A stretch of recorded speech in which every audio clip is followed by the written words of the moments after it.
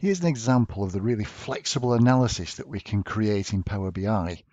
I've created this analysis in Power BI Desktop, but I've uploaded it to the Power BI service, so you'll notice I'm accessing it through an internet URL link.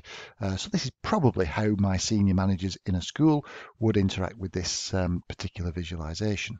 I'll make it full size just so we can see as much as possible of the detail that this report provides.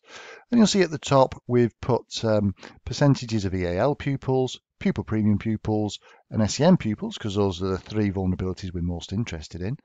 We've broken the SEN pupils down into a bar chart that tells us we have 83 pupils with a K code and 10 pupils who have code E at SEN. I've also put a little breakdown of how many boys and how many girls we've got in the school.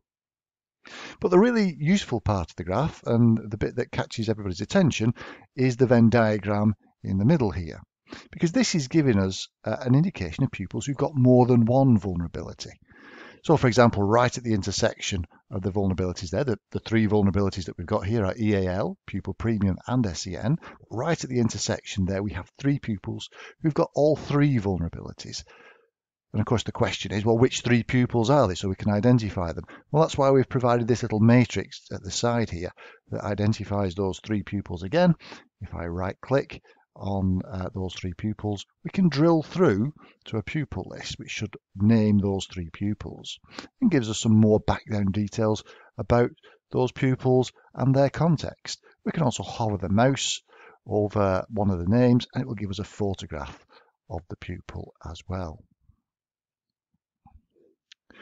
In addition to being able to filter the graph by clicking on a data point, so if I wanted to see just the boys, I could click on the 462 boys in school, and all of these visualizations then update to just reflect just the boys in school. So you'll see the SEN graph has updated to tell us we have 47 SEN boys with a K code there.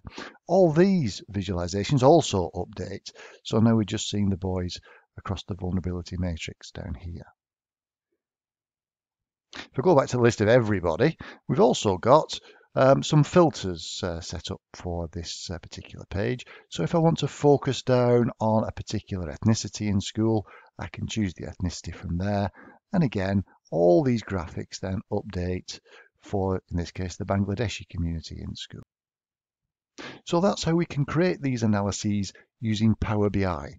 In this case, I've paired it up with the SIMS pupil database, but really these same analyses will work no matter what pupil database you're actually using, so long as the information is in there for us to bring out in some format, be it a straightforward spreadsheet file or perhaps a more high-tech method.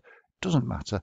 We can always bring it out into Power BI and create analyses that are as powerful and as flexible as this one.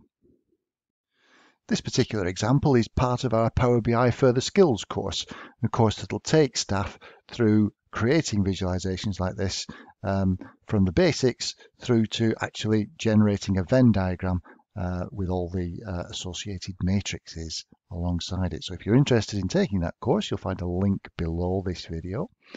And also, if you would like me to create this visualization for your school, again, you'll find my link in the comments section below. Thank you.